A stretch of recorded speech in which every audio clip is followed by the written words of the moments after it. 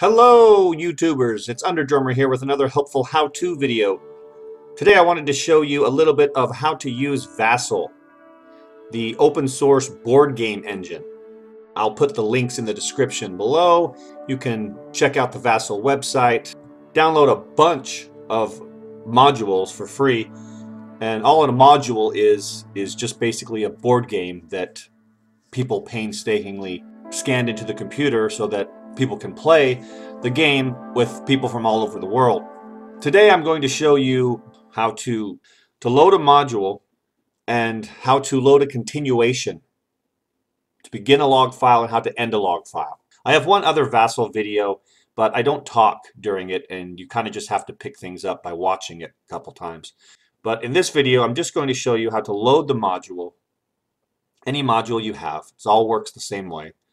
How to begin your log file, and all a log file is the file that logs your gameplay so that other players can see it, and how to end your log file or save your log file. Ending and saving your log file are pretty much the same thing.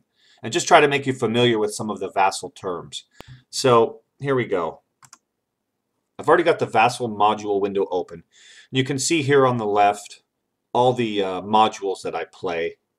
Arkham Horror, Battle Masters, Betrayal at House on the Hill. And this one is Betrayal on House on the Hill with Nate's cards added. So some extra cards have been added into this module. Same thing here with Heroquest. You can see hero character icons were added. And there's a way to go in, like I said, it was open source.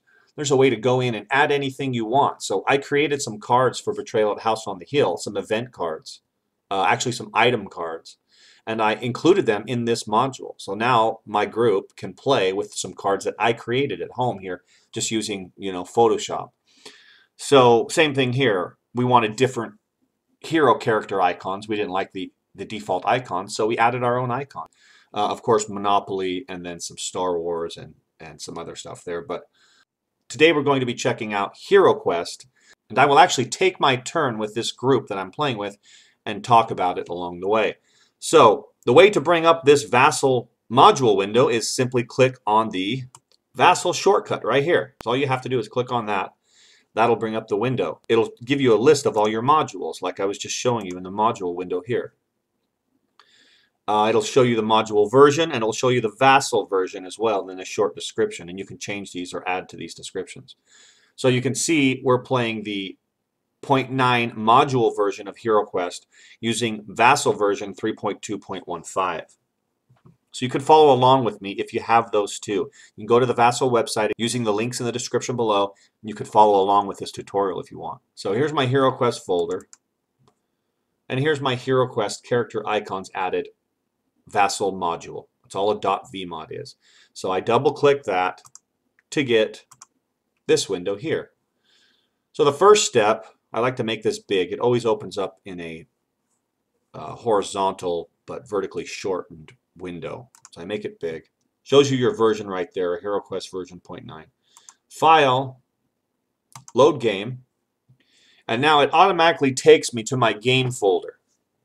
You may have to navigate to wherever you keep all your Vassal logs.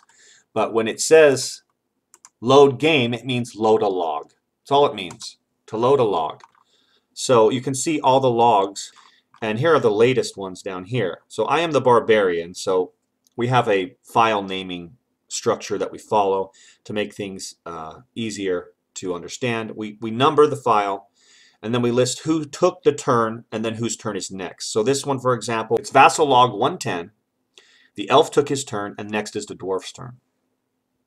So I believe the last time we left off, the GM is the game master. And the game master took his turn, and then it was the barbarian's turn. So we'll start from here. So all you do is double click this.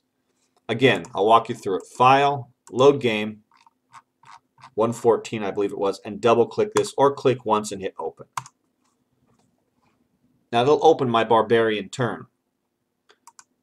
Bring up you can use this plus and minus sign here on the magnifying glass to increase the view of the board. So you can see the hero icons have been changed. This is, I believe, the wizard, and this is the elf. And part of the reason we changed them is, well, I changed my icon, but they chose to keep their icons the same.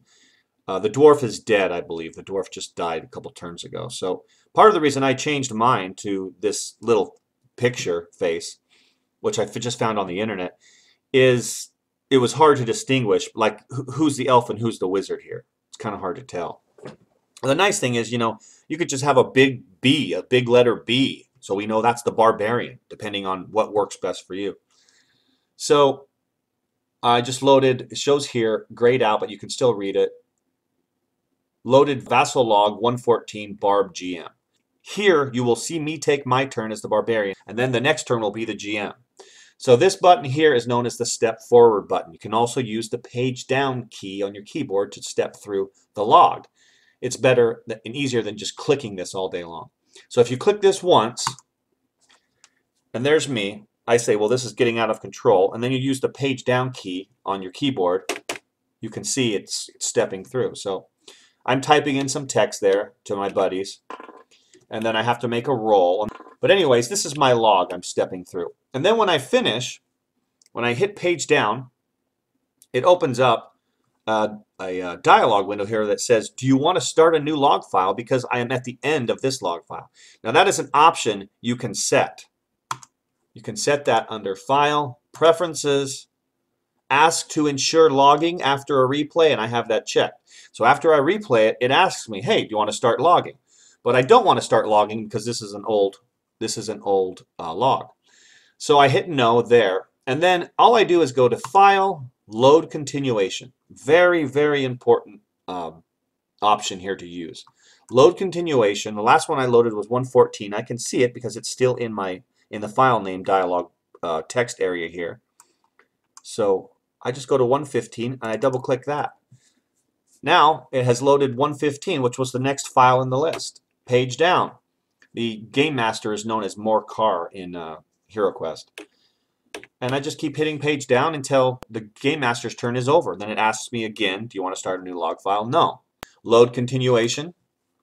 I believe you can Alt F and then Alt L to load your continuation, and then 116. Now these are all in order. Here we go for the, we just loaded the 116 elf turn, and then the wizard's turn will be next. So the elf is taking their turn, and some stuff happens. No, we still don't want to start a log file. We're going to load another continuation with 117. We're going to see the wizard's turn now. He decides to join the fray. He rolled a skull, which is a hit. So then back to the GM. The game master has to remove the enemy. We, as players, we are not allowed to do that. So still, we do not want to start a log file. Load another continuation with 118. And now it will be the game master's turn, and you can see you can use this arrow here to step back.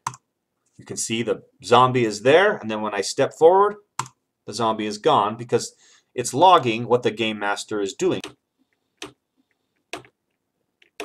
After the game master removed the last zombie, this zombie stepped forward, and the game master is attacking the elf, and the elf automatically defends.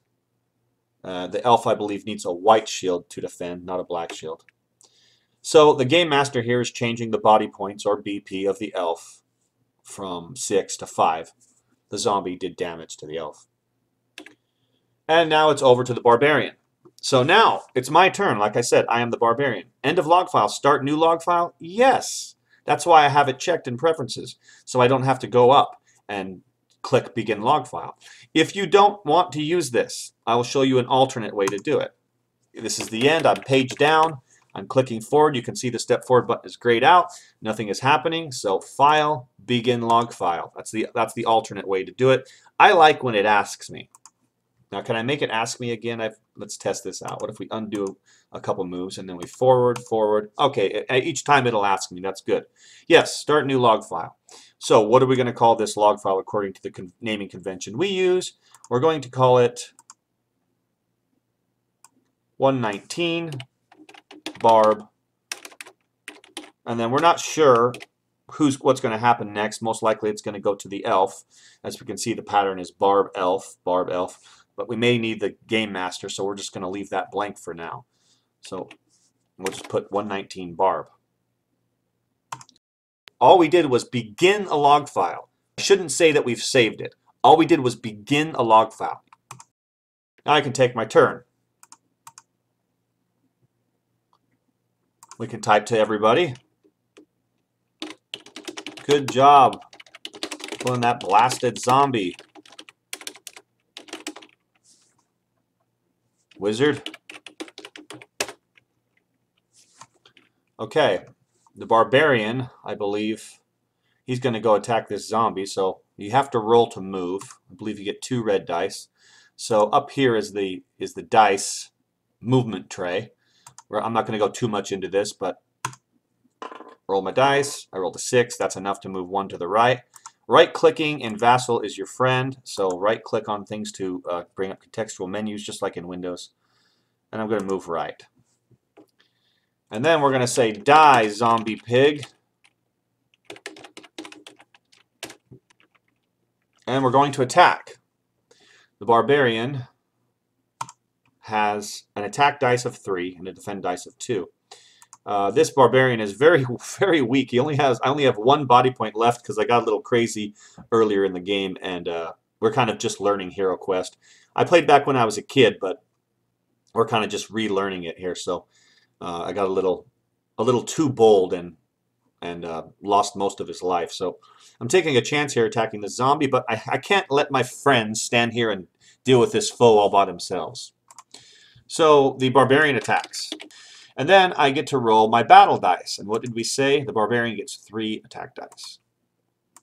So 3 attack dice. Rah! White skulls are good. So I got 2 skulls and a white shield. Now the zombie has to defend. How do we know what the zombie has? Back up here to display reference cards, monster card. Zombie has defend dice of 3, which is a lot. Zombie defends. Try to be as explanatory as possible for the other people playing so they know what you're doing. And then he defends with 3.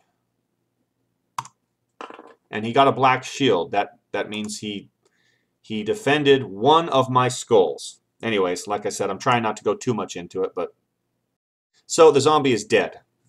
And we may survive this after all. Probably not, though. We still have quite a ways to go and many guys to fight. Okay, so my logging is done. We're going to come up here and go File, End Log File. Now, if you don't end the log file, it will not save. It will not save. It's like you opened a Word document in Microsoft Word and you're editing it, and then you just X out without saving. So you got to end the log file. That's the same thing as saving.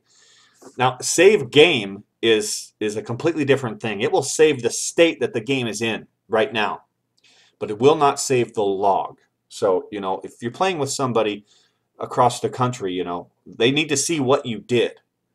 And there's probably certain games where you could just save the game and they can kind of figure out, oh, he's got more money, he moved 3 spaces. They can kind of figure out, but you're not really using Vassal the correct way if you do that. Log files are the way that is what makes Vassal so cool. And save game is kind of nice too. This here, not logging, but just saving a game is kind of nice if you just want to save a state. Like, you know, see, this is where we were. If you put the game down for 6 months and you come back to it, saving the game like that would be nice. So end log file. It says down here, grayed out, but it will show you log file written. Okay, so I'm just going to minimize this, and we'll go to, let's go to where we save our Vassal logs, and scroll down here, and we can see 119 barb. This file will not show up until you hit end log file. If you come to check your folder where you save all your logs, you won't see it until you hit end log file. So let's right click and rename this barb GM. Now the GM knows he's got to do something before it goes on to the elf. And make sure that this works. Another interesting, cool little trick is even if you don't have a specific module opened, even if you haven't opened Vassal itself, you can just double click on any vlog and it'll open the module library window, and then it'll also open that specific module and your specific log like you just saw it do there. So it says loaded 119 Barb GM. So we can step through and see my turn. Shows what I wrote there. Good job killing that blasted zombie wizard. Anyways, shows what I rolled. Shows my guy, my character icon. Actually moved to the right. Again, shows what I'm writing, what I rolled, what the zombie defended, and then its end of log file. Then I just copy this file and I put it in Dropbox. You can send it through email, but we use Dropbox. Now the other players will occasionally check their Dropbox that we share, and they'll see, oh, the barbarian took his turn. We also have Google Docs that we use to communicate, so I'll go on there and post a heads up, hey, it's your turn. But I just kind of wanted to do a quick tutorial on how to use Vassal logs and how to pass them along to your friends. So if you find this interesting at all, check out the Vassal website in the description below.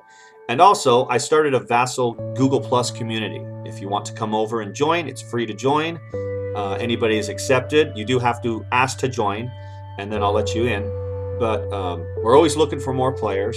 And right now we're doing a Heroquest. We're doing a Betrayal at House on the Hill, which is another fun one. And we are getting ready to start some Dead of Winter, which I guess is kind of like Betrayal at House on the Hill, maybe with some different rules. So anyways, if this has helped you, remember to like and subscribe, and hope to see you over at the Vassal website or in the Google Plus community. Thanks for watching, guys. You've been hanging out with Underdrummer. Talk to you later.